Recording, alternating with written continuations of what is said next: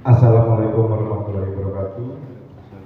Salam sejahtera bagi kita semua. Menyampaikan ada penemuan kepada Abdi yaitu narkoba jenis sabu ini ditemukan oleh nelayan Teluk Timbul, Kelurahan Pasir Panjang, Kecamatan Meral Barat bernama Kim Yu ketika mencari ketam atau kepiting. Nelayan tersebut awalnya melihat sebuah tas plastik hitam di pesisir pulau. Ia lalu mengambil dan membawa bungkusan itu ke rumahnya. Nelayan tersebut kemudian membuka bungkusan tersebut dan terdapat 9 paket bungkus teh China di dalamnya. Saat dibuka, ia kemudian membuka satu paket dan menemukan bubuk berwarna putih.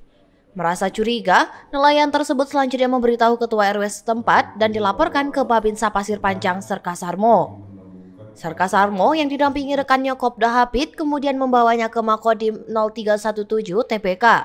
Setelah ditimbang, diketahui bahwa narkoba jenis sabu tersebut memiliki berat 9,343 kg. Kami berkoordinasi dengan Kapolres, mohon bantuan dari Kasat Narkoba untuk mengecek kepastian dari barang bukti tersebut apakah benar merupakan narkoba jenis sabu-sabu. Setelah dicek tadi malam dan diukur beratnya seberat 9,343 kilo. Nah, dan dinyatakan positif bentuk sabu-sabu. Kapolres Karimun, AKBP Robi Topan Manusiwa mengatakan pihaknya akan melanjutkan penyelidikan untuk mencari tahu apakah pemiliknya berkaitan dengan barang bukti sabu yang ditangkap TNI AL pada hari Minggu lalu. Pihak tim, selanjutnya kami akan melaksanakan penyelidikan lebih lanjut. Siapa ini tuannya?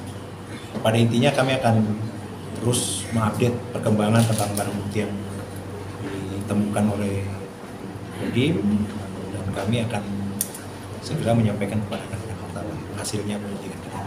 Dalam acara pelimpahan Dandim 0317, TBK juga memberikan penghargaan kepada Kim Yu, Ketua RW, serta Serka Sarmo dan Kopda Hapit. Dari Karimun, Kepulauan Riau, Elhadif Putra, UTV mengabarkan.